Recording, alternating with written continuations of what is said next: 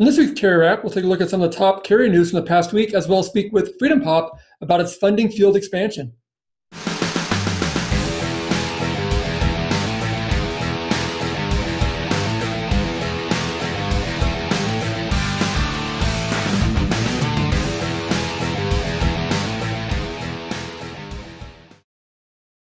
Well, thanks for joining us on this week's Carrier App. I'm your host, Dan Meyer, Editor-in-Chief here at RCR Wireless News. This week, we have a featured interview with Stephen Stokols, who's the CEO and co-founder of MVNO FreedomPop, to get some insight into its operations and recent expansion. But first, let's take a look at some of the top carrier news from the past week. The FCC this week leveled a nearly $1.4 million fine against Verizon Wireless connected to the carrier's since discontinued insertion of so-called supercookies into its customers' mobile internet traffic without their knowledge or consent. The undeletable identifiers were inserted into web traffic and used to identify customers in order to deliver targeted ads from Verizon and other third parties. Verizon Wireless announced last year that it would allow customers to disable the targeted advertising program following the launch of a federal probe into the initiative. Also this week, T-Mobile US garnered another $2 billion in financing ahead of its planned participation in the upcoming 600 megahertz incentive auction scheduled to start later this month. T-Mobile parent company Deutsche Telekom said it would offer the additional funds as part of a purchase of T-Mobile senior notes. T-Mobile has over the past several months been accruing funds geared towards the participation in the spectrum auction. Analysts have forecast T-Mobile could spend up to $10 billion on spectrum licenses in the auction proceedings, with CEO John Legere previously stating the carrier would be aggressive in the auction. That aggressiveness will be enhanced by T-Mobile's ability to bid on the so-called reserve spectrum that the FCC placed outside the reach of industry heavyweights Verizon and AT&T. DT last week said it planned to not pursue a sale of its 75% stake in T-Mobile US during the spectrum auction, which is expected to last into the later part of this year. Finally, RootMetrics this week released a market-by-market comparison of cellular network performance, taking measurements from the company's testing during the second half of last year. Atlanta topped the list in overall available cellular performance, followed by Chicago, Indianapolis, Sacramento, and Rockford, Illinois. Atlanta and Chicago also topped the list from testing conducted during the first half of last year. The 5 worst performing markets were perennial last place finisher Hudson Valley, New York, Omaha, Nebraska, Lancaster, Pennsylvania, Santa Rosa, California, and Denver. For our featured interview this week, we spoke with Stephen Stokols, who's the CEO and co-founder of mobile virtual network operator FreedomPop. The MVNO, which domestically runs on cellular service provided by Sprint, has over the past year snared tens of millions of dollars in VC funding that has been used to fuel extensive domestic and international expansion plans. The cash infusion has also allowed the company to remain an independent entity following rumors last year of a potential acquisition. Stokols provided an insight into the company's business model, its ability to compete in the incredibly competitive market, and plans for the future. Let's take a look at the interview now. All right, well, thanks for joining us this week. This week we're joined by Stephen Stokols, who's the CEO and co-founder of FreedomPop. Hey, Stephen, thanks for joining us this week. We appreciate it. Yeah, glad to be here. Great. Well, maybe start off with those. I'm sure people have heard the name, know a lot about FreedomPop, but maybe get some insights and some background from you on maybe what the company is and kind of what you guys do out there on the market. Yeah, I mean, in short, FreedomPop delivers free mobile service. And so we've taken a very internet-centric, not only technology approach, but business model approach to the mobile space. We have a freemium service. In the US, it's 500 megs, 200 text, 200 voice. In the UK, it's 200, 200, 200. We're expanding globally. And we enable that whole freemium model via a very unique approach to the mobile space and specific proprietary technology and capabilities. Very good. Well, maybe start off, I know people always kind of ask me whenever I'm talking about FreedomPop is, the business model aspect of what you guys do out there. Because again, offering free service seems like a very tricky way to run a business. But how do you guys, I guess, keep the lights on there? Yeah, that's a good question because really what people don't realize is it really is a unique business model in the sense that we're not actually, unlike pretty much any other MVNO or even carrier, we're not trying to make money on voice, text, or data. Matter of fact, if we're even losing a little bit of money on data, we're okay with that. What we're trying to do is actually offer additional value-added services, whether it be a second number. For example, one of our more popular services right now is people in the U.S. buying numbers from Mexico, so friends and family can call for free from back there, or in the U.K. buying numbers from Eastern European countries. So virtual numbers, paying a couple bucks a month to roll over unused data, online security, et cetera. So we sell a suite of these internet value-added services, and we have about 15 of them live, and those are all margin for us. So what we ultimately are trying to do is add value to the mobile experience, make our money that way, and then be able to subsidize more and more data at either free or wholesale costs. Got it. I guess Yeah, I'm guessing this model then is a pretty low margin model, I'm guessing for the most part as well. So that's the key. The margins on data are extremely low because we're basically passing wholesale rates to the end consumer.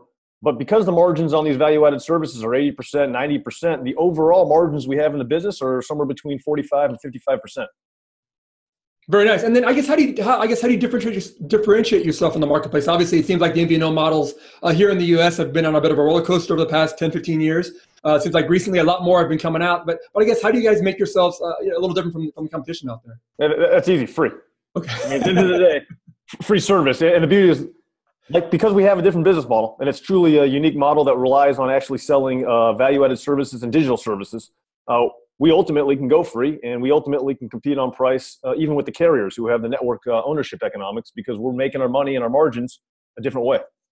Got it. And you guys aren't you don't rely a lot on Wi-Fi. I mean, obviously Wi-Fi is a component of all this, but you guys aren't. I know a lot of them out there, the MVNOs kind of are very reliant on Wi-Fi connectivity. You guys are kind of a little bit different that way, and that you don't rely exclusively or even heavily on Wi-Fi connections. Yeah, I mean, we embrace Wi-Fi because Wi-Fi delivers more value to the consumer, and we do VoIP over Wi-Fi, et cetera. But at the end of the day, unlike some of the other guys out there, we're not relying on Wi-Fi for a model to work.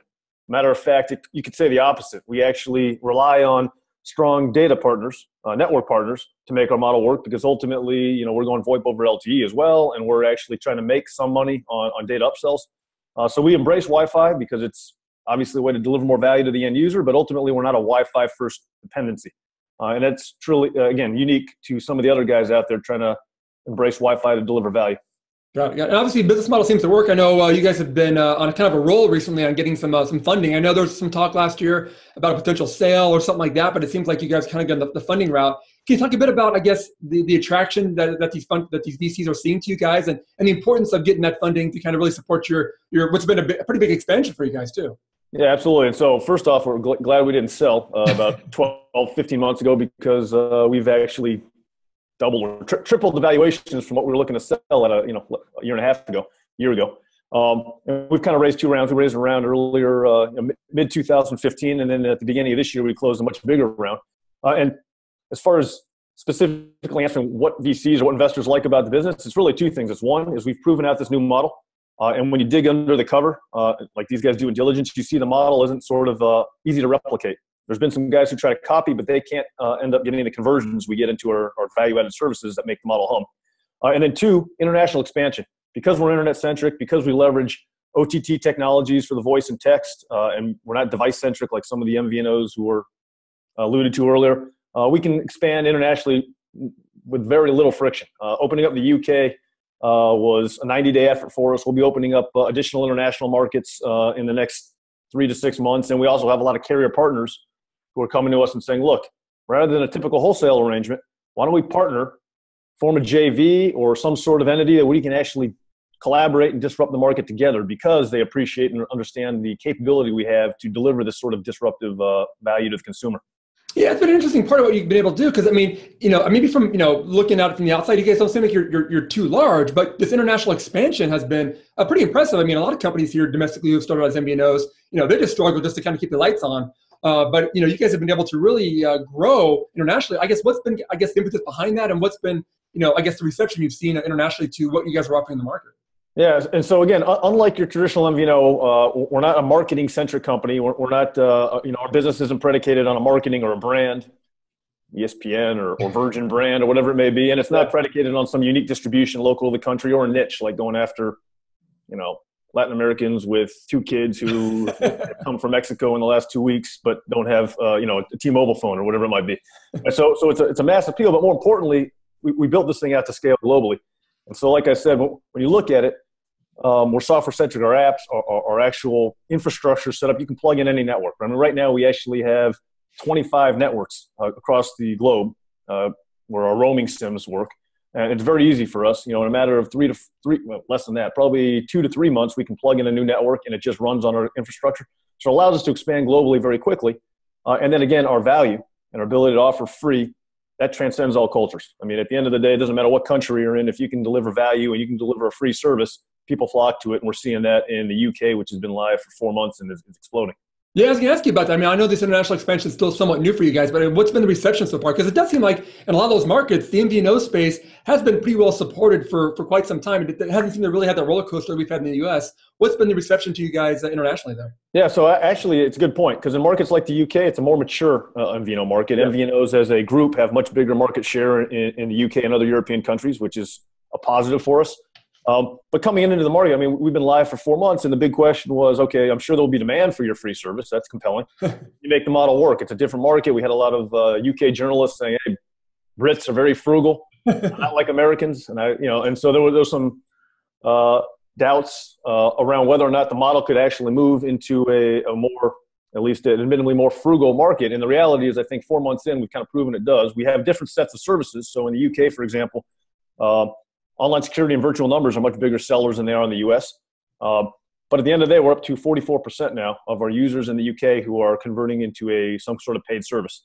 And to benchmark that against the US, we're at about 50%. So within 4 months, we're very close. And it took us 12 months to go from 5% to 50% in the US.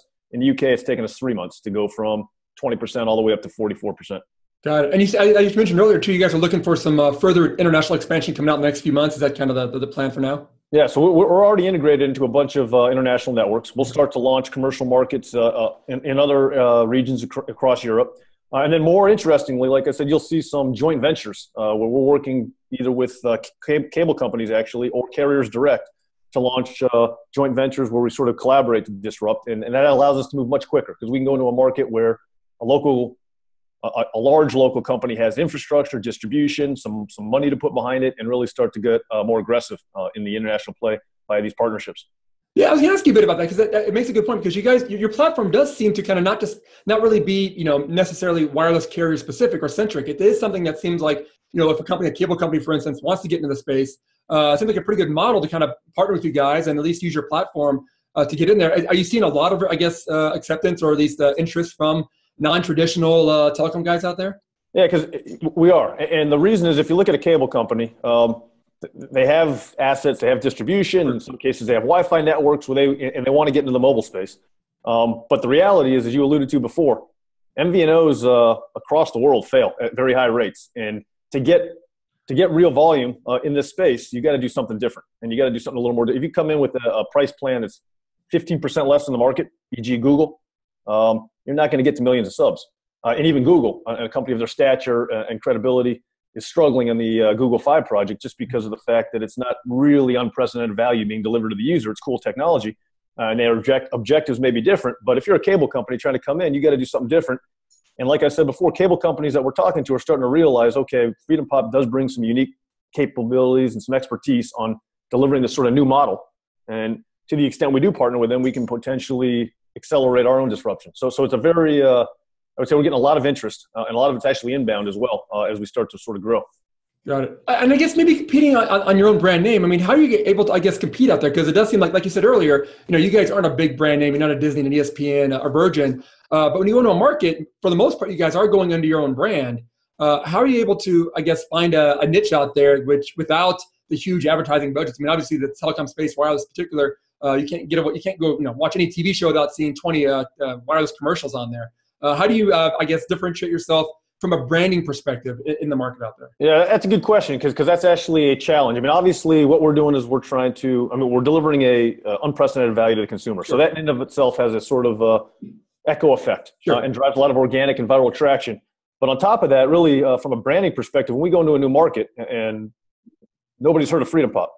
And so in some cases, echoes from the US are actually reverberate into markets like in the UK. But in other cases, we actually may not be as religious with the brand. So if we're going in with a partner to say into, hypothetical, let's say we're going into, I'm trying to pick a market we're actually not going into.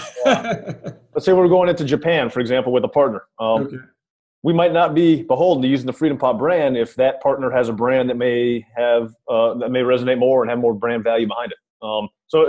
It's a good question. We're trying to build a brand, obviously. We'd like to have FreedomPop as a global brand, but at the same time, we're not religiously holding to it where there's better options.